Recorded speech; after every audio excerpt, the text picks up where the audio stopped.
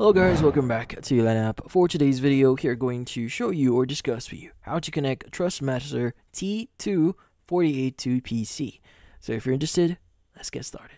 So in this case, you might be wondering, how do you exactly properly connect your Thrustmaster to a T248 here to your PC?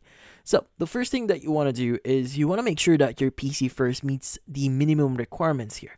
So in this case, that includes you using a Windows 10 or 11 OS here. And earlier versions may not work properly if you are using it, like Windows 8 it might not work properly.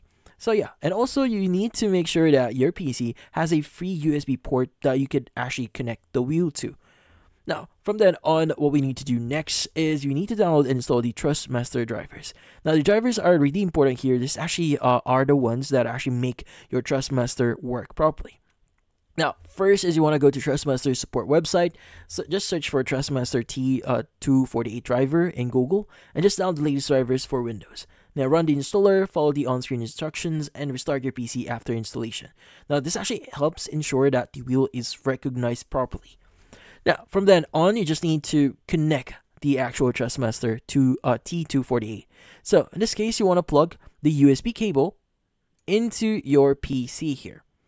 Now, by the way, usually there are going to be there's a manual you can refer to which connection go which. So go ahead and just refer to that. But typically speaking, you just need to connect your USB cable here on your Thrustmaster as well as into your PC here. Now, by the way, you may need to do additional connections here, like for example, for your wheel as well as your in this case the pedals that you currently have here.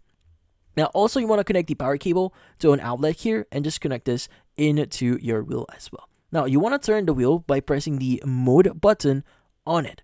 Now, you want to set it to PC mode, press and hold the mode button until the LED displays PC. Now, you can go and just start testing the Thrustmaster control panel here.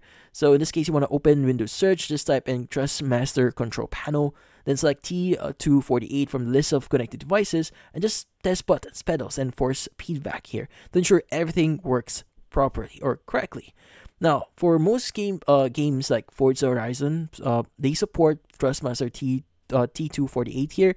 So in this case, you want to go to your game settings menu, go to control, steering wheel setup, and you may be able to assign buttons and adjust sensitivity as needed.